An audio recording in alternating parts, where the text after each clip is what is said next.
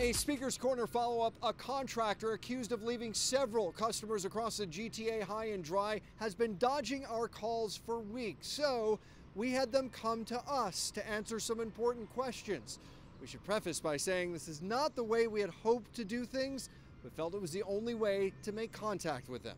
Back in August, we introduced you to Jesus Fajardo, one of many people trying to get back money from a bathtub reglazing company he hired and paid $3,000. I decided to do something that is called refinishing or reglazing. A multi-step process that starts by applying a special reglazing chemical to make a bathtub look new. But he was left with what he calls a disaster. And unfortunately, it was a mess. There was a lot of paint all over the floor. Paint was dripping from the walls. It's a good paint, but for walls, not for that application that they were selling. Since our report aired, we heard from other people with the exact same complaints. It's like a damage my property. All have tried for months to contact the company for refunds. None got any. The company also did not respond to letters from lawyers hired by these customers. No. I didn't get any refund. Actually, my phone number was blocked by this business, so they don't take the phone anymore. The company has a Facebook page and cell phone number, which we called and texted multiple times without a response.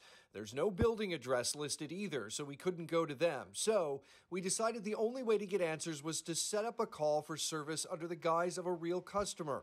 We texted, they responded right away. When they arrived, I'm sorry to do this, but we've been trying to reach out to you. My name's Pat Taney. I'm actually a reporter with CityNews. Before walking away, the woman who did not give us her name told us she owned the company. But as soon as she saw the CityNews camera, stopped talking. You know, a lot of people have complained that saying that they've been left with paint instead of actual reglazing material. Do you not want to answer our questions?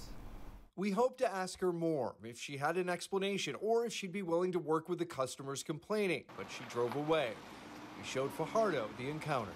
I have a picture of her when she was performing the activity at my place.